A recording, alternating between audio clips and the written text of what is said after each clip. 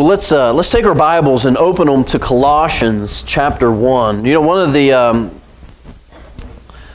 things that being in between sermon series afforded me during this time is to, I did a couple messages that were, focused on the coming of Christ and, what that meant. And last week we looked at the theology of Christmas. What do we know about God? What do we know about Jesus just through that birth story that we looked in Matthew chapter 1. And I was praying about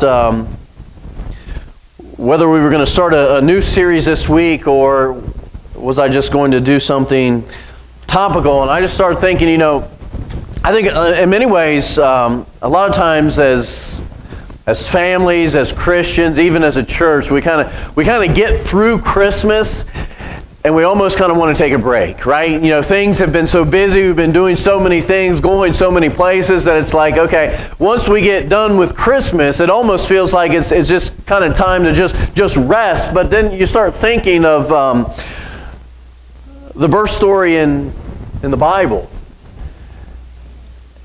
Jesus didn't stop after he was born, right? I mean, that wasn't the end of the story, and we're so thankful that wasn't the end of the story. That was just the beginning, and I started thinking about that, and moving into a new year, it's not time for the church to kind of rest and kind of take a step back and be like, okay, we got through all that stuff, now let's just kind of take a rest a little bit, and we'll kind of pick things back up. But it's really time for the church to get to work, because that's what Jesus did. And I picked this passage from Colossians, and the title of the message, you may have saw it as you walked in, is Jesus at Work. Because Jesus, again, He continued to do this work and still continues to do this work. Now, we as the church have been commanded, not just invited, but commanded to continue the work that Jesus is already at work doing. So it's not time to take a step back and kind of collect our breath, if you will, and rest.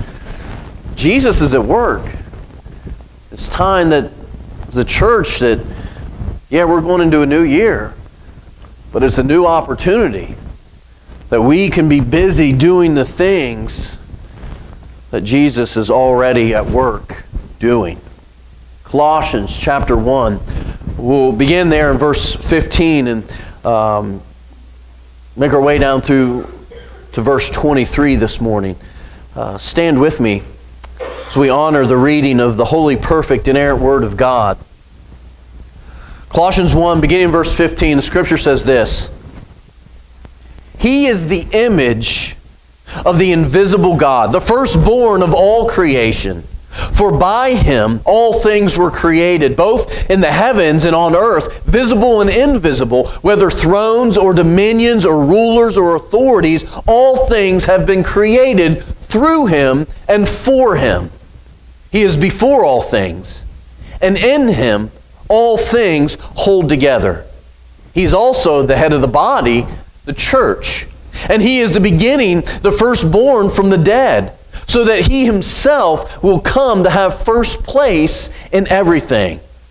For it was the Father's good pleasure for all the fullness to dwell in Him, and through Him to reconcile all things to Himself, having made peace through the blood of His cross. Through Him, I say, whether things on earth or in heaven.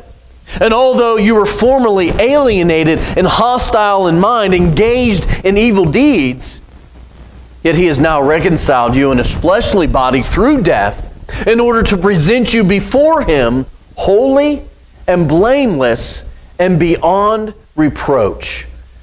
If indeed you continue in the faith, firmly established and steadfast, and not moved away from the hope of the gospel that you have heard, which was proclaimed in all creation under heaven, and of which I, Paul, was made a minister. Let's pray. Dear Heavenly Father, Lord, I pray that, I pray that this morning we would come ready to work. Yes, we celebrate the miraculous circumstances of your birth, and what a glorious thing that the God of all creation would put on flesh. and would dwell among us. As John says, we would behold His glory, the glory of the only begotten from the Father, full of grace and truth. Lord, that is a blessing for us to say. But Lord, you came to do so much more than to just be born. You came to redeem us from our sins. And now, Lord, as a church, you've given us the mission to carry out the purpose of the gospel, to see people come to know you as Lord and Savior, to know that they can have their sins forgiven, to be redeemed from all their sinfulness, and to be made pure and holy and blameless and beyond reproach. Lord, that is a message that the world continues to need to hear. That is a message that takes no break. That is a message that doesn't rest and wait, but that is a message that must press forward. And Lord, we are your messengers. Lord, I pray that this morning you would grab hold of our hearts.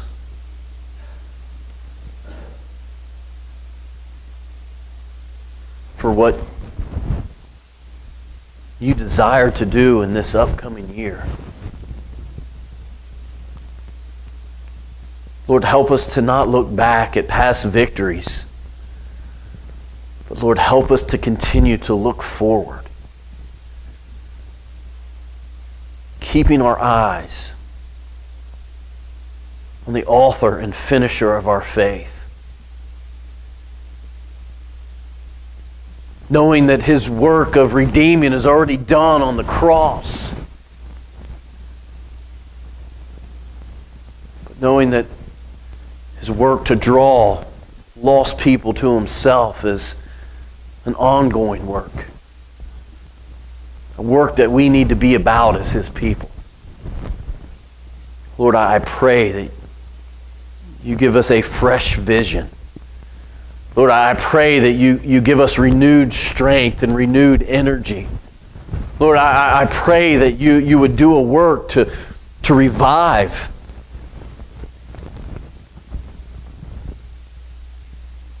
Because in many ways, I believe the church is asleep at the wheel. Lord, I pray that you wake us up. Lord, I pray that you would just, Lord, open our hearts, open our eyes to this word. I pray that we see Jesus. And in all honesty, we need to see nothing else. Lord, help us to go to where you're at, no matter the circumstances. Give us obedience to this calling that you've given to us as Christians. Lord, use this service in a way that only that you can work. Lord, we lift this time up to you. We pray it all in Jesus' name. Amen. You may be seated.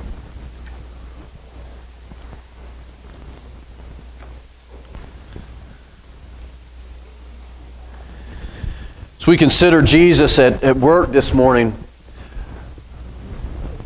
we begin where it must all begin. Whether we're talking about surrendering our lives to Christ, whether we're talking about doing ministry as a church, whether we're talking about growing as individual Christians, whether we're talking about taking the gospel to lost people, whether we're talking about doing mission trips, or whether we're talking about doing community outreaches, whether we're talking about just doing things within, it all has to begin with this very first truth, and that is the preeminence of Christ. In other words, that Jesus is first above all things. And that's where the Apostle Paul begins And he begins really, and he talks about the preeminence of Jesus over two things.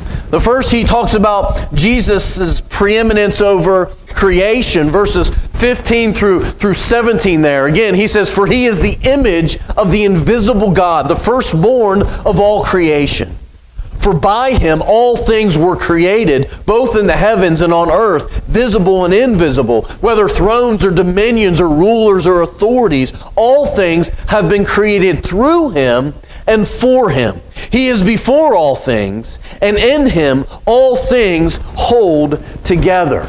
We began with this thought of the preeminence of Christ. It says, it doesn't matter whether it's things here on earth, things in heaven, things visible, things invisible. He says it doesn't matter whether it's rulers or authorities or presidents or Congress or Senate. He says it doesn't matter about any of those things. Jesus is greater than all those things.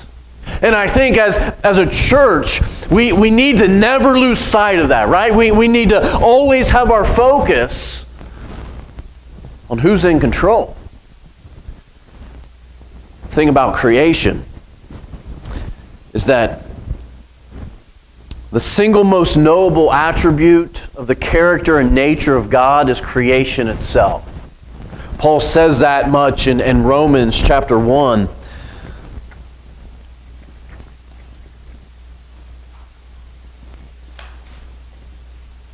Verses 19 and 20.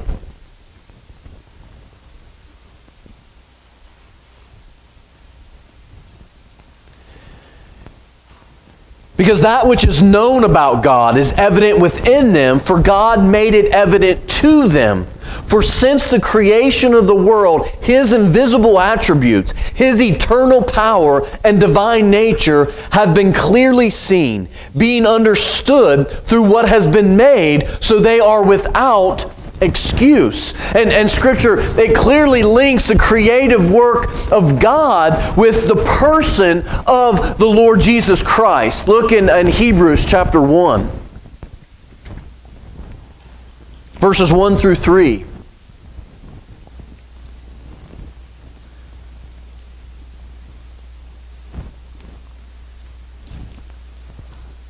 It says, God, after He spoke long ago to the fathers and the prophets, in many ways, in many portions and in many ways, in these last days, has spoken to us in His Son, whom He appointed heir of all things, through whom also He made the world. He is the radiance of His glory and the exact representation of His nature, and He upholds all things by the word of His power. And when He made purification of sins, He sat down at the right hand of the Majesty on high. Now, the thing that's unique about creation is that Jesus is going to have preeminence over creation no matter what, because He created all things. All of creation submits itself to the authority of Christ. But there's another aspect of that. There is an aspect of creation that God has, in His providence, given a free will to. That God does not force His preeminence over the creation of us. This must be something that we choose to walk in. Secondly, he talks about Jesus' preeminence over the church. Verse 18 says, He is also head of the body, the church. And He is the beginning, the firstborn from the dead, so that He Himself will come to have first place in everything. Again, creation is this large static thing that sometimes it's hard for us to grasp, because it's more than just this ball that we live on. I mean, we're talking about all of creation, of the entire universe, of every single thing. And sometimes that is hard for us to really kind of grasp. However, the church, well, that becomes more personal. Why? Because that consists of us. So it's one thing to say, yes, I recognize, I believe, and I see that Jesus has the authority over all of creation. But it becomes a whole nother thing when we start talking about our own lives. When we start talking about our own church. But that's an important question to ask. Does Jesus have preeminence over this church? Does Jesus have preeminence over my life? Or let's get more specific or more personal, if you will. Does Jesus have preeminence over my health? Does Jesus have preeminence over my finances? Does Jesus have preeminence over my future? Does Jesus have preeminence over my children's future? Like, oh, are we really going to go there? Yes, we're really going to go there. The reason why is because unless we go there, things are not operating the way God designed them to operate. In other words, if the church is operating in a way that we're not putting Christ first, right? If our goal in everything that we say and everything that we do is not to bring glory to Christ, we can still operate as a church, kinda, sorta, on the outside. But man, we're not operating in the way that God has designed us to operate. We're not operating in a way that is going to bring glory to the name of Christ. So it all begins with preeminence of Christ. I think a lot of times we lose sight of that. We like to ask ourselves, well, what can we afford? Or what can we supply enough workers for? Or what makes us comfortable? What do we want to do? Instead of asking that question, what is Jesus asking us to do?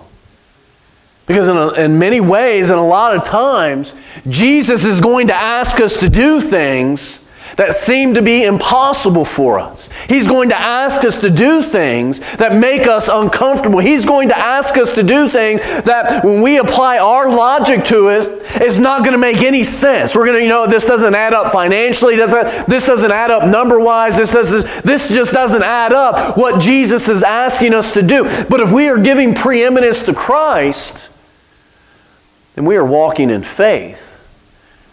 And we come to that conclusion that, if this doesn't make sense and if God is asking us to do it, man, He must really want to glorify Himself. A lot of times that is the only way that God can get us out of the way so that He can have preeminence in our church, that He can have preeminence in our lives. In other words, Jesus desires and deserves to be first place in our lives because of what He did for us on the cross. He demands it, and He deserves it. Look with me in Philippians chapter 2. Verses 8 through 11.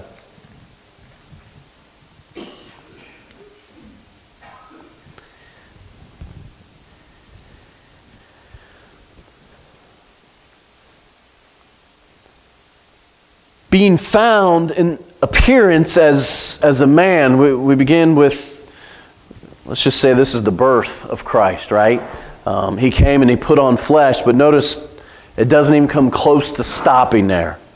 He humbled Himself by becoming obedient to the point of death, even death on a cross. For this reason also, that's so important for us to know, because for this reason, because He put on flesh, because He humbled Himself, because He became obedient to the point of death, even death on a cross, and in everything that goes along with that, right? He redeemed us by His blood that was shed on the cross. Those whom God had preeminence over. But God says, I'm not going to force my preeminence over you. I'm going to give you the opportunity to make a decision, to make a choice, if you will. Those who openly and knowingly rebelled against God. Jesus went to the cross to redeem those people. us. He says, because of that, for this reason also, God highly exalted him and bestowed on him the name which is above every name, so that at the name of Jesus every knee will bow of those who are on heaven and on earth and under the earth, and that every tongue will confess that Jesus Christ is Lord, to the glory of God the Father. When we take a step back and we realize what Jesus did on the cross, He's God. In him all the fullness of deity dwelled. And yet, he willingly became sin for us.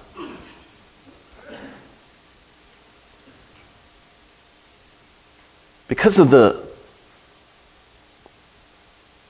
power of that, the significance of that, the ramifications of this event, it kind of goes out like a wave throughout time and throughout history, and it is so powerful and it is so almighty and is so magnificent that God says, because of that, there will come a day when every knee will bow.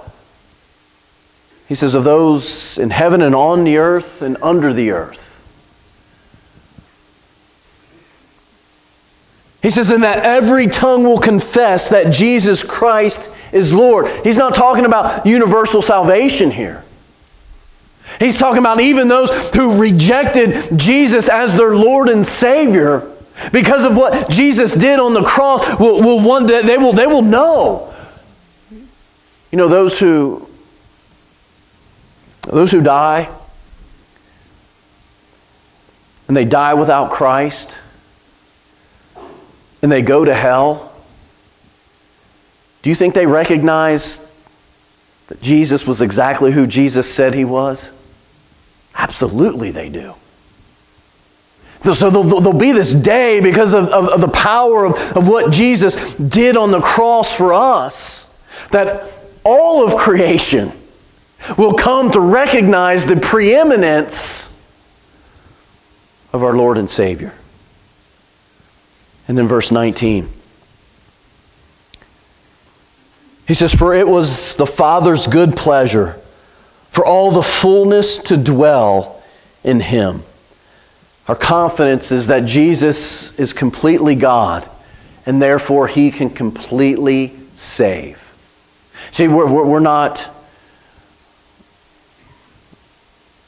trusting in what someone else can do for us.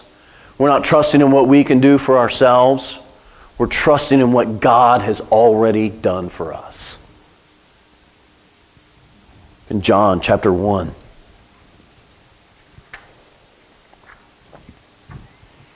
Verses 14 through 16.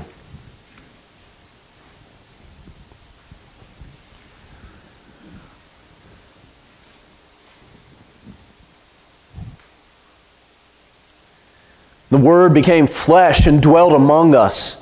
And we saw His glory. Glory is the only begotten of the Father, full of grace and truth. And John testified about Him and cried out, saying, this was He of whom I said, He who comes after me has a higher rank than I, for He existed before me. For of His fullness we have all received, and grace upon grace. Our confidence is that Jesus is completely God, and therefore can completely save. And I like that phraseology there. Grace upon grace. It is just through Christ, God, He piles grace upon grace on our lives. That unmerited favor of God. Secondly, not only must we recognize the preeminence of Christ, but we need to be about the peace of Christ. Verse 20. And through Him to reconcile all things to himself, having made peace through the blood of his cross through him. I say, whether things on earth or things in heaven. That phrase, don't miss it, because a lot of times God, He points us to the significance of something through repetition. Twice in that verse, He says, through him. Or other translations say, by him. Same thing. Through him. In other words, if Jesus didn't do it, then we don't have it. Right? If it didn't come through him, through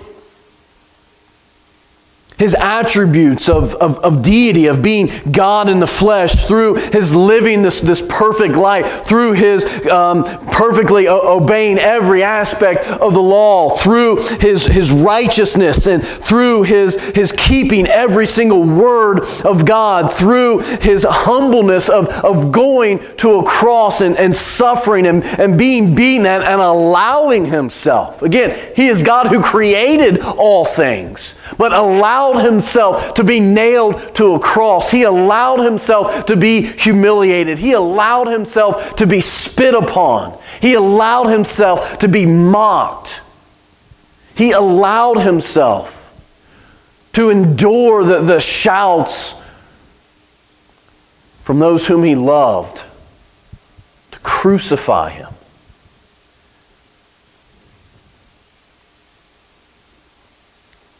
He allowed all that to happen so that we can be reconciled to God. In other words, we can be made right before God. Look in 1 Corinthians chapter 3, verse 11.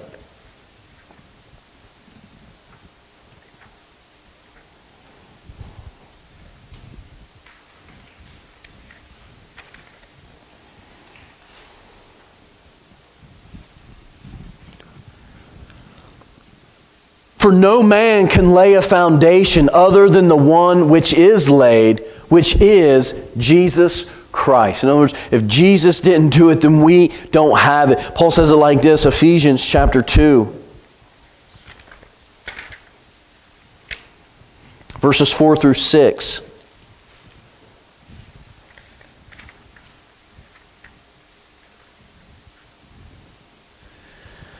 But God, being rich in mercy, because of his great love with which he loved us, even when we were dead in our transgressions, made us alive together with Christ. By grace you have been saved, and raised us up with him, and seated us with him in the heavenly places in Christ Jesus. See, Jesus had made right what we had made wrong. The result is we have peace with God, and we have peace from God. See, in our understanding, in our context, it's only after conflict that peace comes. Right? There's got to be some conflict, and then we talk about after the conflict, and then there is peace. And then after that, the things have been settled. Well, our conflict with God was sin. Our rebellion against God. And it's only after Christ took the wrath of our sin can the conflict be settled. And he's talking about this peace. And that's what a lost world is struggling to find. We start thinking about or talking about or planning about, okay, what, should we as a church, how do we address the ills that we see around us? And ultimately, I think can be summed up in what they're trying to find, what they're trying to fill, is that void in their life because they don't have that peace with God. And when we don't have that peace with our Creator, we go through any means to try to fill that. That's why we see society and the shape that it's in.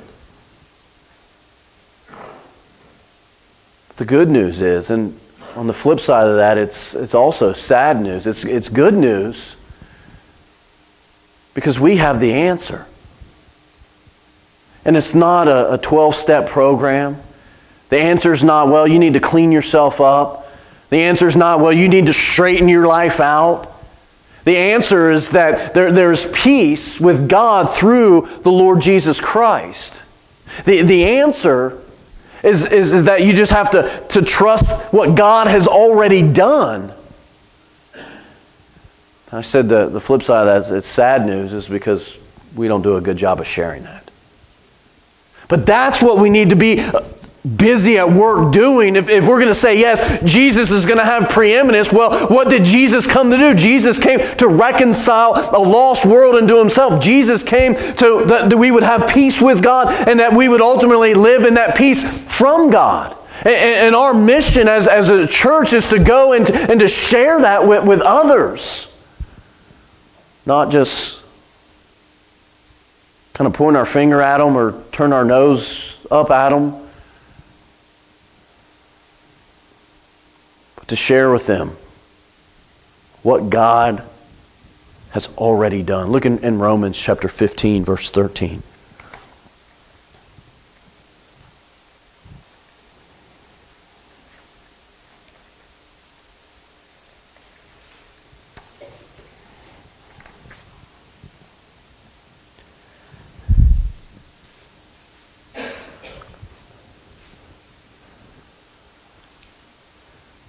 Now may the God of hope fill you with all joy and peace in believing, so that you will abound in hope by the power of the Holy Spirit. How many of us here this morning can honestly read those words and say, that's my life right now? I'm looking towards the God of hope to fill me with joy and peace and believing. And believing what? And believing that God has done exactly what God has promised to do. God has promised to make a way to atone for our sins. God has promised to make a way that our sins could be forgiven, but also has promised to make a way that we can have the righteousness of God through the Lord Jesus Christ. And we believe that and we trust that. He says, and then you will abound in hope by the power of the Holy Spirit. I don't sense a whole lot of abounding in hope. I get a lot of abounding in despair, a lot of abounding in anxiety, abounding in worry, but not a whole lot of abounding in hope. Why? Because we're not trusting in the power of the Holy Spirit. We're trusting in the power of ourselves. When we're talking about it, as a church to be, busy getting to work. Jesus needs to have first place, and we need to trust